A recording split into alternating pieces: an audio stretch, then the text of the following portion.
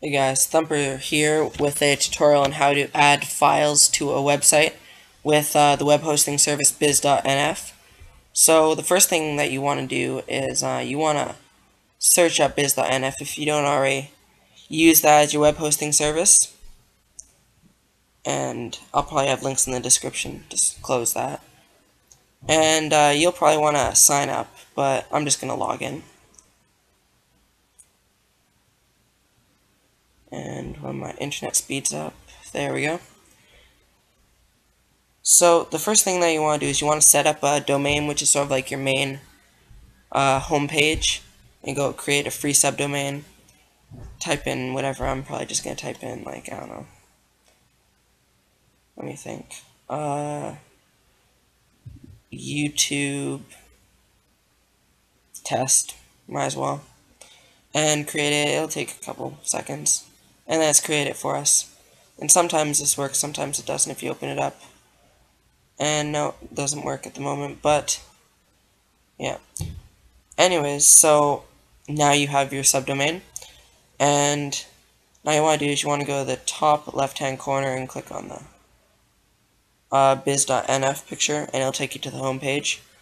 Then you want to go down to Ftp Manager, and that's how you sort of connect to your website. So you'll want to type in like the username and then the password, and you don't need to do the path, and then you make something like what I have at the bottom.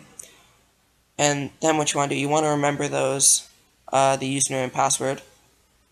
And then you want to search up Filezilla, and I'll have that link in the description as well. And what that does is it sort of syncs your computer to your website so you can transfer files in between. And I already have it downloaded, so I'll just open it up. And what you want to do is you want to go File, Site Manager, and you want to add a new site. And the host is like YouTube-test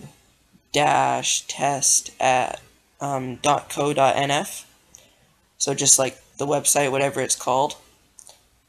Then you want to change the logon type to normal.